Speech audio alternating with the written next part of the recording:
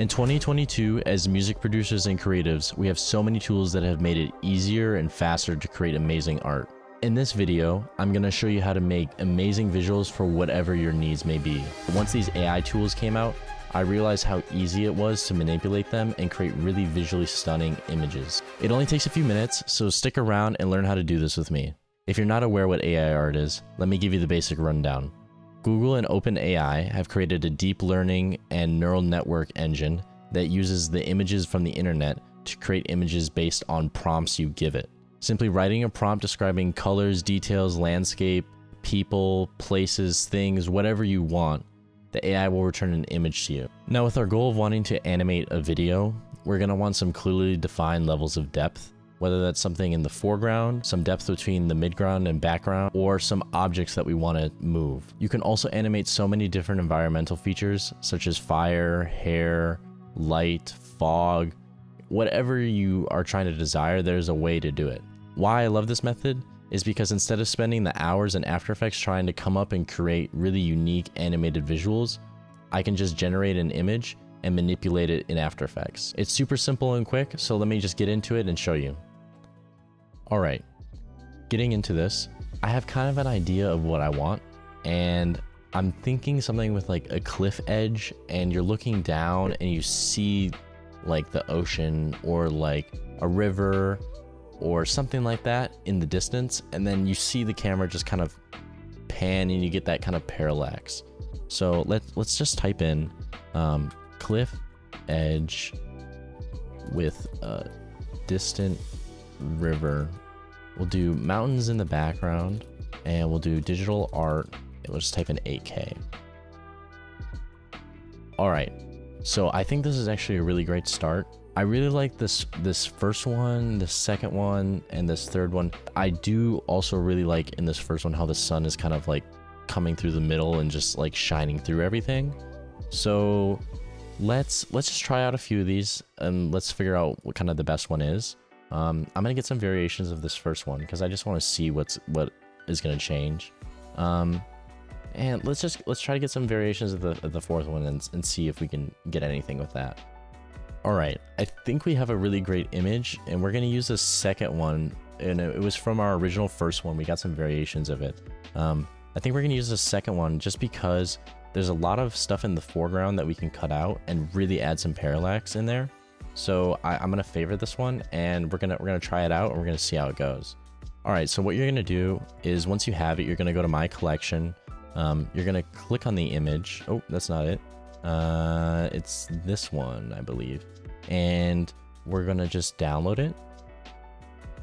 Click on download, and then it's gonna pop up right down here. It's gonna download, and then we're gonna use an AI upscaler to upscale the images, because most of these images render out at 1024 by 1024 pixels, or 512 by 512 if you're using Stable Diffusion with a less powerful computer, or you just want to do it quicker. So we're gonna use one of those tools to blow it up to 4K, get it really high resolution, so then that way when we do all of our cutting and stuff like that and we can scale it up in After Effects, it won't lose as much quality. And then I'm going to use a program called the Gigapixel AI. I really like this upscaling program. You can try it for free, but I will also link a few free ones in the description if you want to use those. So we're just going to drag it in here, and it already selected 4 times. I'm going to want it to be 4K. I want it as high resolution as I possibly can have it. I don't want to go 6K or 6 times. It's a little bit too much. So it's kind of loading here. I already know it's going to be more than fine. So I'm just going to hit save image. And once we hit save image, then I already have my path laid out. And then I'm just going to give it a name like Lush Landscape. And then you'll just hit the save button, and then it'll start rendering. It takes about 30 seconds, less than that. It doesn't take too long. And then we're going to pull it over into Photoshop, and then we're going to start cutting out the layers. Alright, jumping into Photoshop. I've already recorded this video like 4 times, and each time something wasn't recording, so sorry, the layers are already kind of cut out, but I will walk through it again for you guys. So on our main layer, we're just going to take the pen tool, lasso tool. You can use the quick selection tool too. This is really great, quickly selecting what you want. I'm just going to use the pen tool though. It doesn't have to be super perfect, but it has to be pretty close. You don't want to be going too far off the lines. And we're gonna just select. this foreground layer. Right. And then close the loop, and then we're gonna hit make selection, hit OK on that. And then make sure that we have the actual image selected, and then we'll hit M on our keyboard to get our marquee tool, and we'll hit layer via copy. And now we have this foreground layer that we've cut out.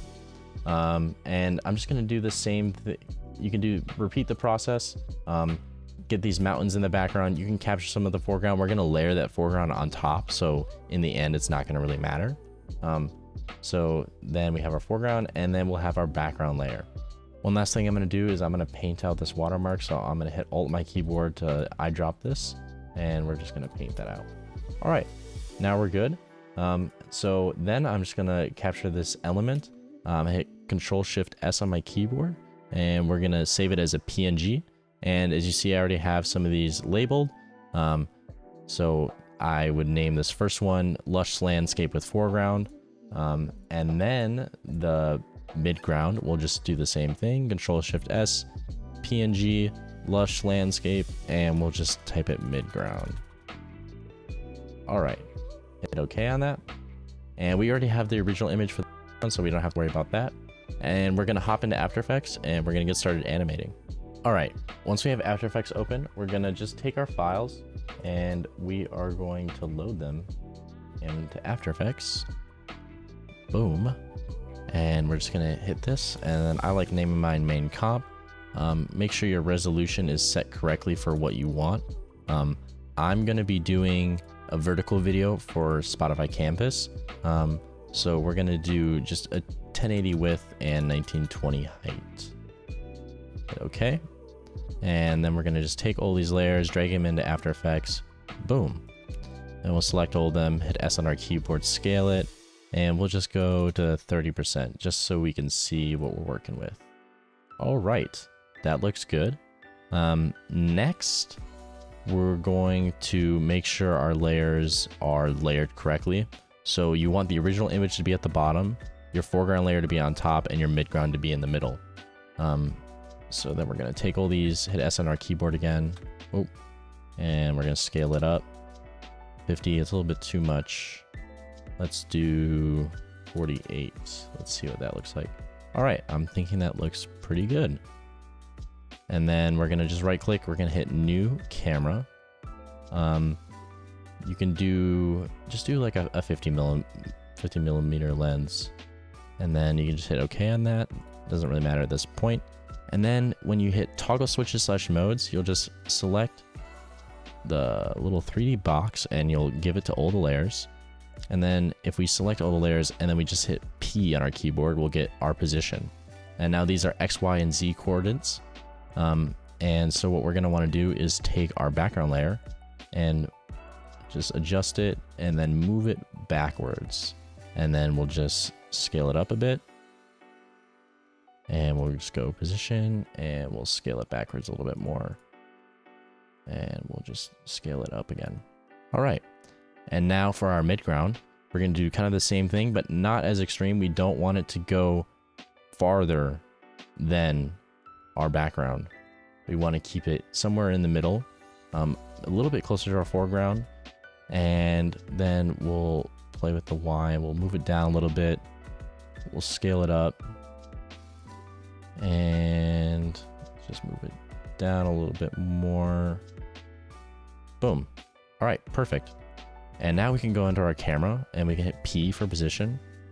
And as you can see, as you move it, now you're starting to get some of that parallaxing effect. And you can use different tools for it. There's point of interest. That one's kind of cool. It does that kind of. These are more like pans and tilts than anything. We want physical positions. So if you click right up here, there's this little pan tool. I believe. Oh, why is that not working? Oh, sorry. Use this tool, this pan under cursor tool, and this will let you actually physically move the entire camera in 3D space on the X and Y axis instead of the Z axis. And then I'm just gonna hit Control Z on this, and I'm gonna just move to the right side of the frame, and I'm going to keyframe all of these keyframes. And then we're just gonna, this is gonna be a Spotify canvas. So we're gonna go to just like 8 seconds, hit N on our keyboard to change our comp area, trim comp to work area. And then now that they're already keyframed, we can just move the camera how we want to the end of our position. Boom. And see, it only used these 2 keyframes. And then I'm gonna go back in the beginning, and I wanna give it a little bit of rotation on the Y-axis. Not too much. And so that way it does a little bit nice. And then I'm just gonna go the opposite way with the Y transformation. So it kind of has this, it's locking on to the main focal point of our scene, which is kind of like this light shining down through this valley. So now when we look at it, now we're gonna get this kind of, that kind of look.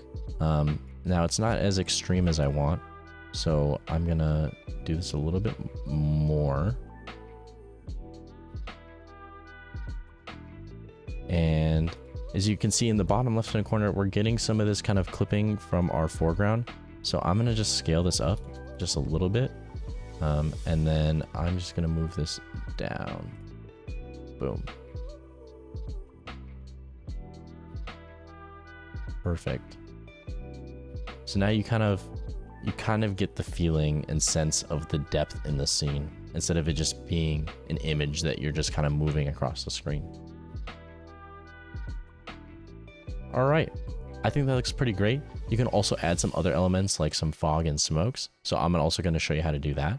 All right, now I have my smoke asset, and you can see it kind of goes across the screen like that. So what we're going to do is we're going to drag it in here, and I want it behind this foreground, but I want it in front of this midground. So it seems like there's kind of like a mist rolling in. And we're going to make this a 3D layer as well. We're going to scale it up. I'm going to just position it a little bit farther down. And as you can see, it's in front of this foreground layer because it is a 3D layer. So I'm going to just move it back a little bit. I hit toggle switches in mode so I can pop up the mode layer. And we're going to hit just lighten to get rid of that black background. And now you should see some of this smoke start to trail in. I might have to cut it down a little bit. Let's see. There it is.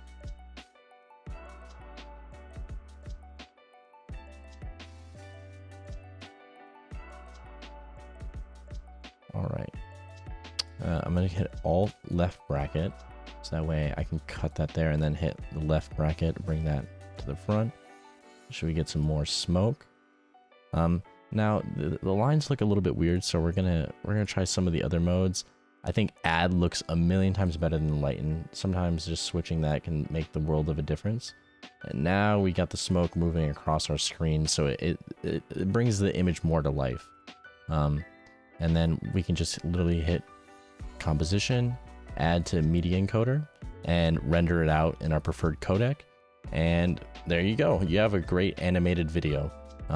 There's a million ways to do this, and you can mess around doing a million different things with it.